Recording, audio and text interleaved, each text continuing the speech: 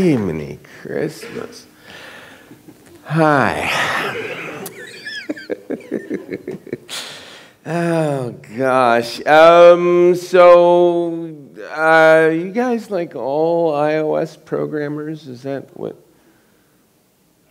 I'm not seeing like there's one guy who's saying,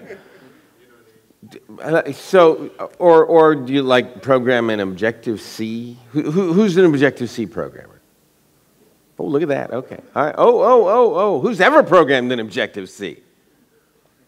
Oh, okay. All right. How old is this language?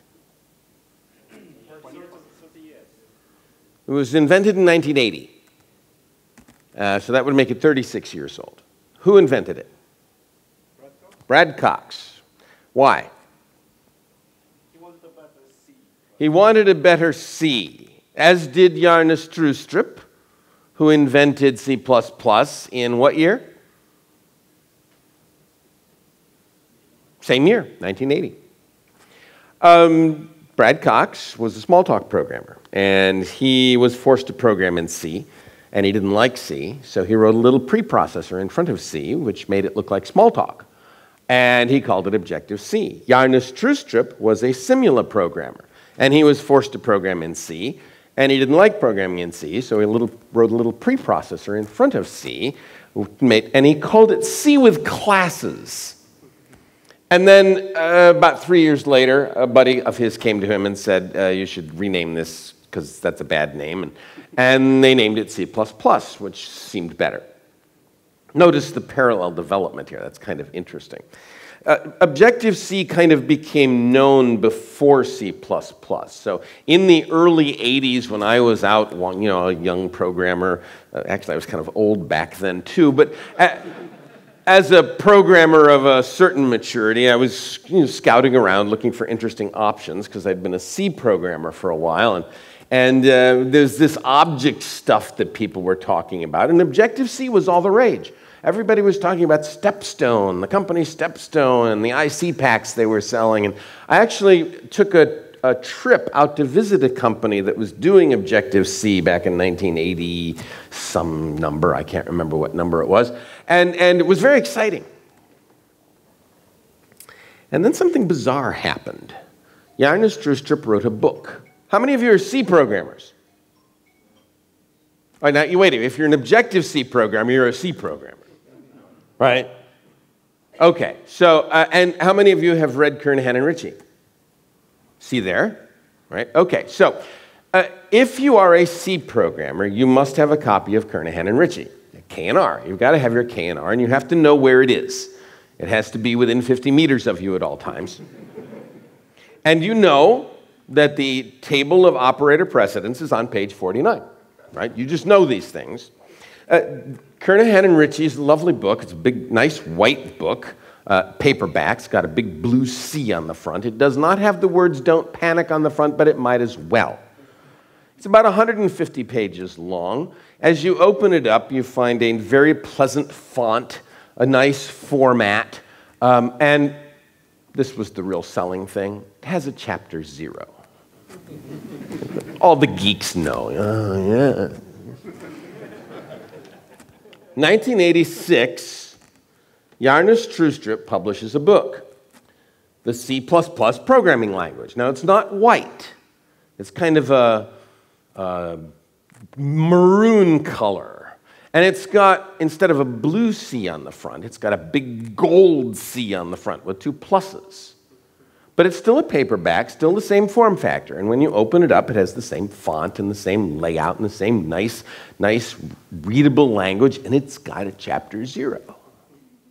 And all the C programmers go, oh, this is the next C. And they all abandon Objective-C, and they all go to C++, and Stepstone, the company that was trying to sell Objective-C, Brad Cox's company, goes right down the tubes, and that should have been the end of it. Objective-C should have died at that moment and been left in the trash.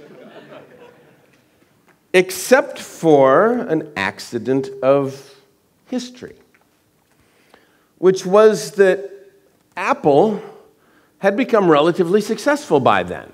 He'd sold the Macintosh by 1983, and the Apple II before that, and they had billions of dollars. And Steve Jobs, a young man at the time, says to himself, this company needs a real businessman to run this place. So he scouts out around, and he hires possibly the most unlikely candidate he could think of, a man named John Scully, who was the COO of Pepsi-Cola. Now, you might wonder why they would want to have the operations officer of a soft drink company running a high-tech computer company, but that didn't seem to occur to them at the time. Turns out that John Scully was not a particularly good CEO of Apple. He actually kind of drove it into the ground for a while, but he was politically astute enough to get Steve Jobs fired. And Steve Jobs, with several $billion in his pocket, says, well, I'll show those guys. So he founds a new company, which was called Next. And he's going to make hardware. He's going to compete with Apple. He's going to bury those Apple bastards. And he builds this hardware, and there's a bunch of guys out on the street, holding up signs. We will code Objective-C for food. So he hires them, and they produce the Next Step operating system. Now, the whole enterprise is a dismal failure. Nobody buys the next machine. Nobody cares. I knew of one company that bought one, and I own it now, so it doesn't matter. But it didn't matter to Steve anyway, because within a few years, Apple got rid of John Scully, and they went back to Steve and said, would you please come back, because we need some kind of creative influence here. And he said, I'm fine to come back, but I'm going to bring my whole team with me. And he brought all those old Objective-C programmers with him, and they brought the Next Step operating system with them, and they started working on iPods.